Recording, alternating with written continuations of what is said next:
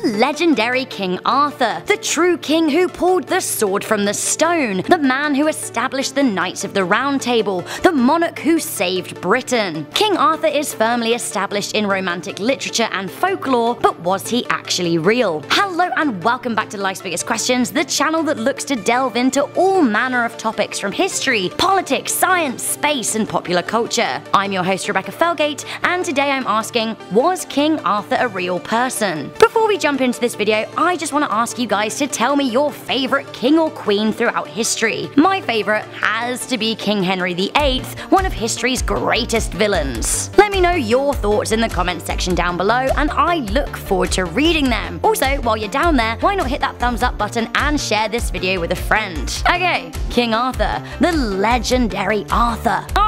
He has enjoyed cultural historical fame for hundreds of years. If you were asked to name 10 things in association with King Arthur, you would probably say the Sword and the Stone, Excalibur, Queen Guinevere, Sir Lancelot and the Knights of the Round Table, the Battle of Camelot, the Battle of Barden, Merlin and Avalon. How many of these things are real though? King Arthur was supposed to have fended off the Saxon invaders in the late 5th and early 6th centuries. He is seemingly first mentioned in text by Welsh writer and historian Nennius. This was in the 9th century, and then he was popularized by Geoffrey of Monmouth, who wrote the history of the kings of Britain in the 12th century. Nennius' work is presented as fact, although lists 12 different battles that the much famed warrior king allegedly fought in. The only issue was that the battles took place in so many different locations and years that it is highly unlikely that the famed hero would have been able to fight in all of them. This has led many historians to suspect that Arthur was not one, but many leaders, fused together in one legend over time. Geoffrey of Monmouth's depiction is much more fanciful, describing his magic sword, his beautiful wife, Lancelot the Knight, his trusted left-hand man, and the wizard Merlin. While Monmouth's account ignited the fire of the legend, it was at a time that fact and folklore were often fused, and people believed in gods and monsters. Let's draw back to the 10 things most closely associated with Arthur and see if any of them have any grounding. Avalon, first identified by Monmouth, for example, has been located as the former island of Glastonbury Tor, a real place in Somerset, England. The location of Camelot is much debated, with some people claiming it to be Wessex and others saying it's Wales. The majority, however, agree that it is likely a fictitious city. While many battles took place between English kings and the Saxons, the first mention of the Battle of Camlan appears in the 10th century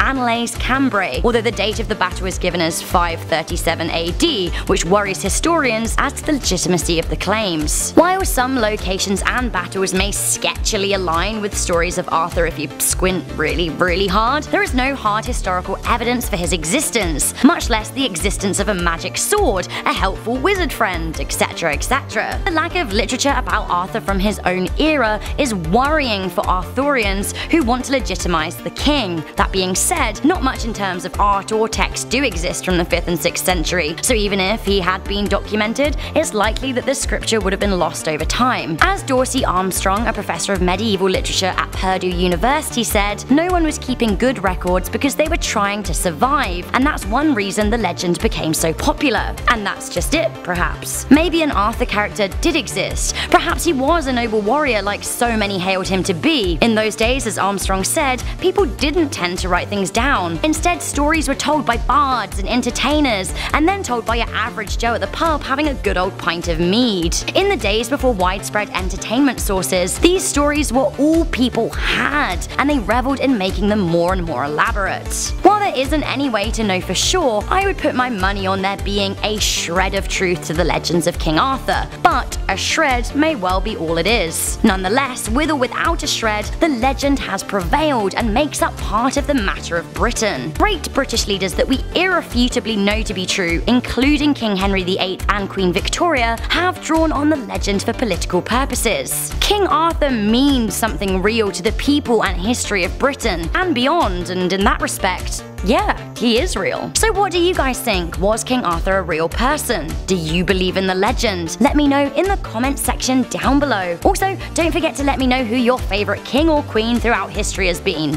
Also, why don't you let me know what question you would like me to answer next? For now, I'm your host Rebecca Felgate. I'll catch you in the next video, but until then, stay curious, stay alert, and never ever stop questioning.